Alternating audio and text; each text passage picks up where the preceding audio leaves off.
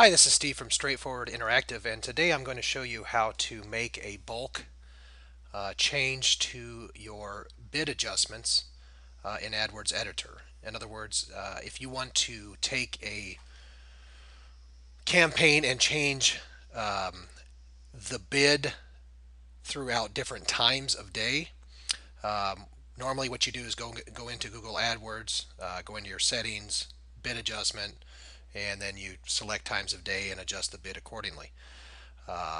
Obviously, in a large account like this one, it'd take a lot of time to go into 50 different campaigns and do that one at a time, which is what you would have to do in the regular AdWords interface. So on AdWords Editor, you can do that quickly. However, they don't make it obvious that you can do it quickly.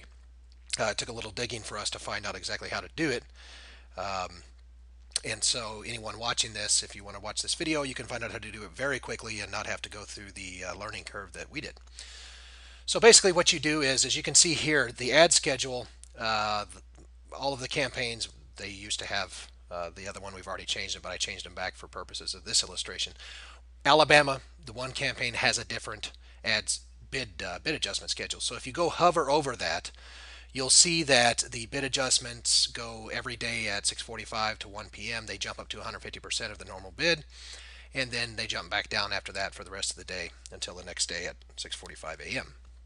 We want to do that for every campaign, every search campaign, which is another 49 since they're for all 50 states. What you do then is make sure you have this part open so you can see your ad schedule. When you're hovering over the number, right click on it and copy. Then you just select the other ones that you would like to change and simply press paste. Of course, being sure you've copied before.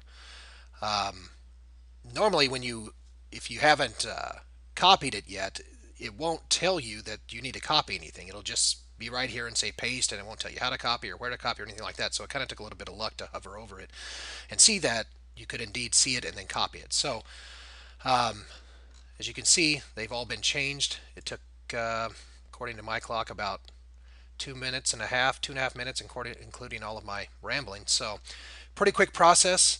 It'll save you a long time, a lot of time if you do it this way as opposed to doing it in the interface. So I hope you guys have good luck with that, and thanks a lot.